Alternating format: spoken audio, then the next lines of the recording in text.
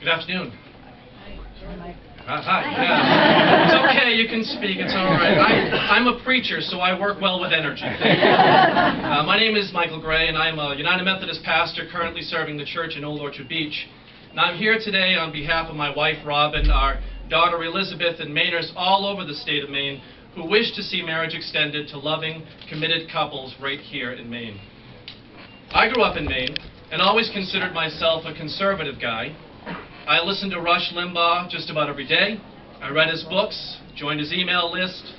At church, I considered myself an evangelical. I listened to Christian radio and followed groups like Focus on the Family. It would never, if you had talked to me during that time in my life, I would never have said that I was against gay rights, just special rights. Sound familiar, actually? After all, my faith told me that I was to hate the sin, but love the sinner. I really struggled with the issue of same-sex marriage. But through study, prayer, and patience, I can gratefully say that my faith now informs me differently. My faith tells me that gays and lesbians are no different than I. My faith tells me that I cannot discriminate. My faith tells me that loving, committed, same-sex couples deserve the same access to marriage that my wife and I enjoy. As I said, I am a United Methodist pastor. My church does not bless marriages for gay and lesbian couples. Other religions do.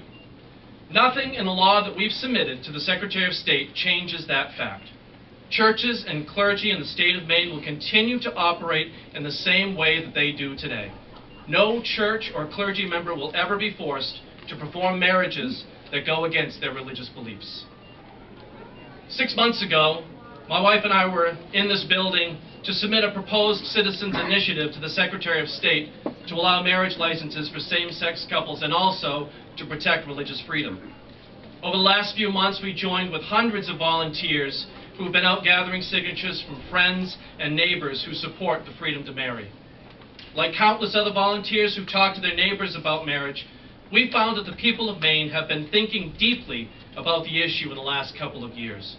A significant number of them have changed their minds, as we've seen in the polling and in the countless anecdotes from volunteers who've been out gathering signatures. Voters want a chance to speak again and bring marriage to the thousands of loving, committed same-sex couples here in Maine. The incredible volunteers who gathered the vast majority of signatures you see behind me have labored intensely, gathering more than 105,000 signatures from all over the state. And now we're excited to be able to deliver the first fruits of that labor. Today we are submitting signatures from the people of Maine to bring marriage to the ballot this November and help win marriage for all Maine families.